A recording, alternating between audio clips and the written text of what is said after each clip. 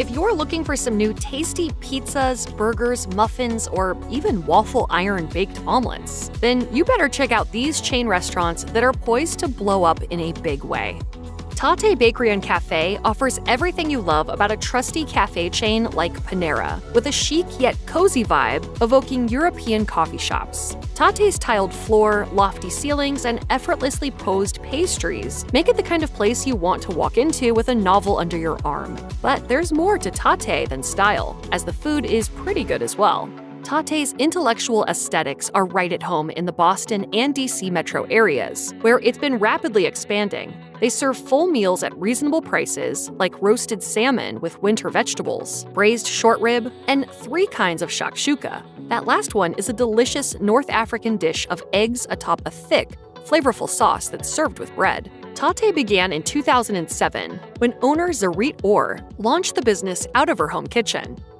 Frozen custard, Steakburgers, and shoestring French fries with a secret dipping sauce are the kinds of foods that teenagers were chowing down in the 1950s. But you don't need a time machine to enjoy these fast food classics if there's a Freddy's nearby. Freddy's frozen custard and Steakburgers pays homage to mid-century America, even though they've only been around since 2002. It began in Wichita, Kansas, where it was founded by Scott Redler and brothers Bill and Randy Simon. It's named after Bill and Randy's father, a decorated World War II hero and veteran of the hospitality industry who passed away in 2020 at the age of 95.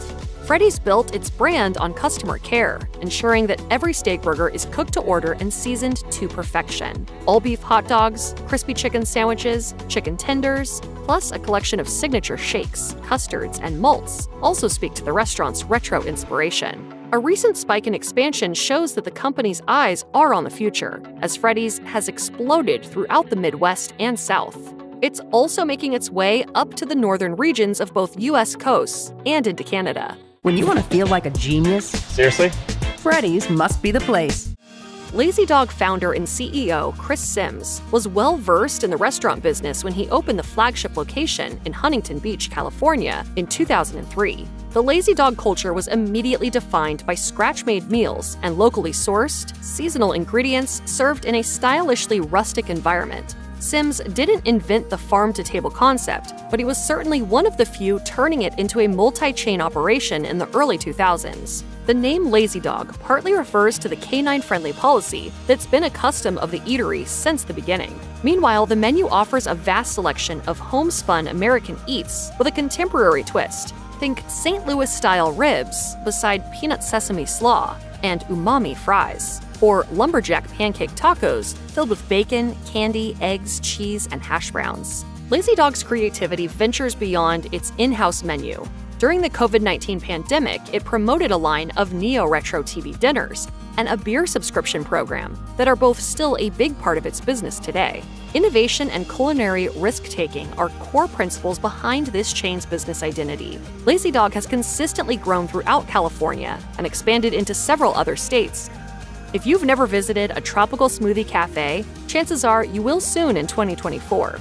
It began as a single location on the beach in Destin, Florida in 1997 and expanded to Tallahassee the following year. It opened 141 new storefronts by the third quarter of 2023, bringing its total to 1,335 locations.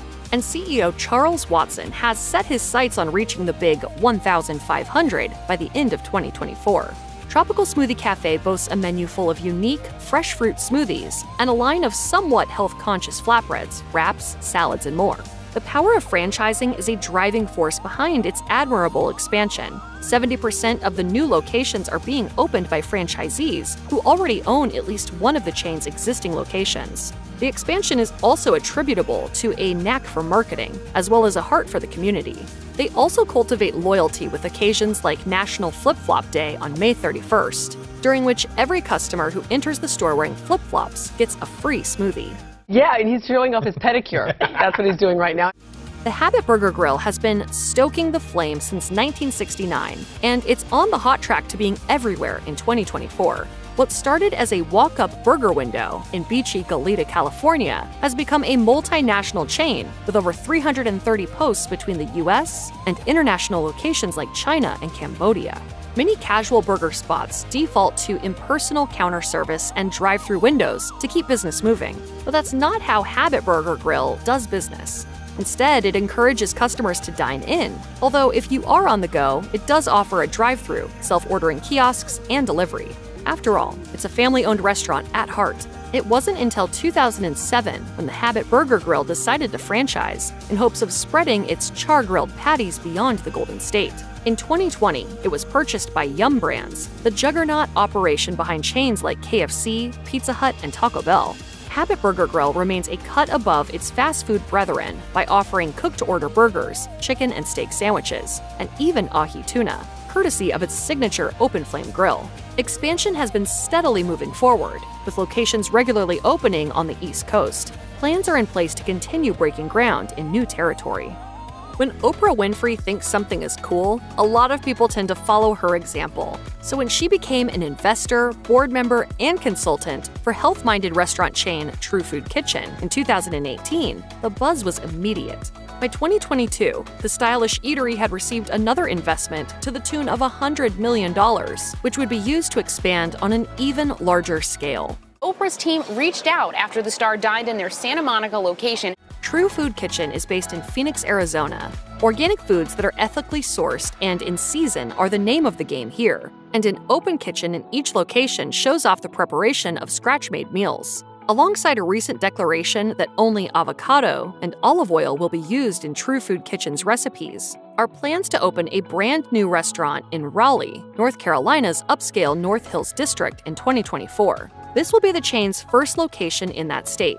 Vegan options, grass-fed beef burgers, and artisan pizzas with unexpected ingredients like butternut squash or smoked Gouda are the kinds of meals you can expect here. And luckily for True Food Kitchen, consumer demand for healthy food that doesn't sacrifice flavor or creativity is sure to remain high in the near future.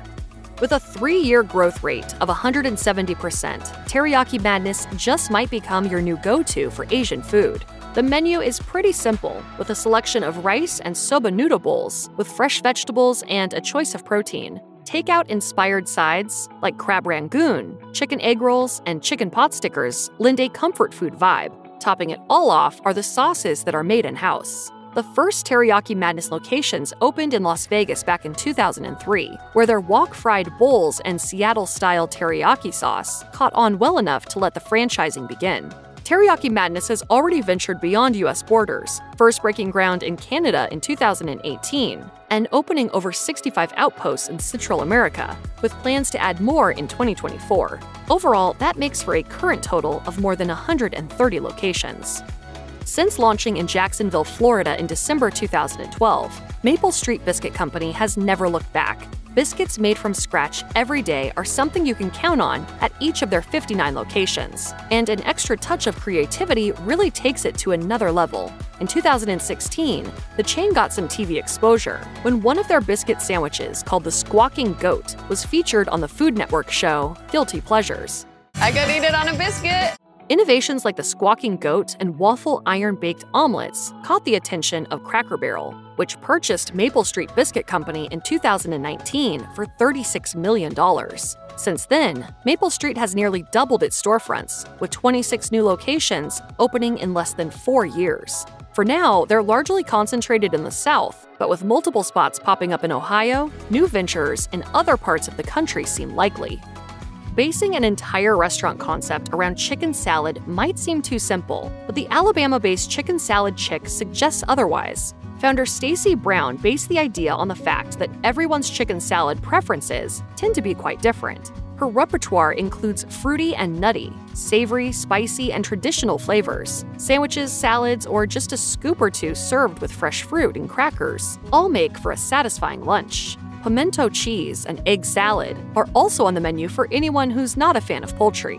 There are more than 230 chicken salad chicks dotting the Southeast. On the wings of a 20% increase since 2021, there are plans to open 18 future locations in Texas. New Mexico will get its first taste of the franchise in the spring of 2024 as part of a Southwest expansion plan that will include 5 future locations.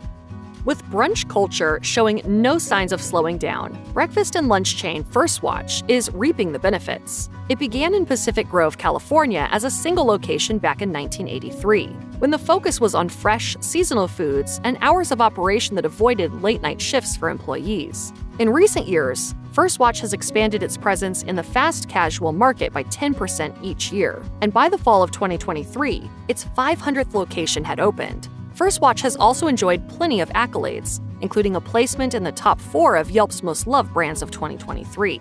It also made Newsweek's list of the 100 most loved workplaces in America in both 2022 and 2023, thanks to prioritizing employees' mental health and offering mentorship programs. Menu items like breakfast tacos, house-made granola, a fresh juice bar, and brunch cocktails demonstrate First Watch's artisanal appeal while demonstrating a clear understanding of what people want for breakfast. We don't want to be all things to all people. We want to really focus on breakfast, brunch, and lunch and do it really, really well. A successful chain starts with a clear vision, and in the case of Mod Pizza, that vision is focused as much on people as it is on making good food. Based in Seattle, Washington, Mod Pizza opened in 2008 and was community-minded from the get-go. It's known for hiring and retaining employees who face disadvantages in their job search due to criminal convictions, intellectual and developmental disabilities, or other barriers. This inclusive hiring process is the force behind the Mod Opportunity Network, which works with nonprofit organizations to connect employees with support systems to maintain long-term employment. It's the first program of its kind in the chain restaurant industry.